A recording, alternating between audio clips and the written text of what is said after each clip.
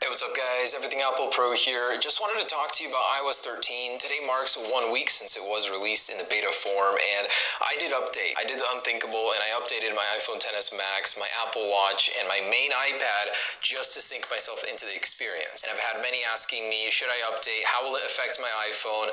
And Apple even warns you, you should not be doing this on your device, but for the risk takers that do want to, here's what you should anticipate and kind of what I liked in that experience. I know there's just a million features. I haven't even got to them. Just got back from my operation, so Band-Aid man sticking around for a little while.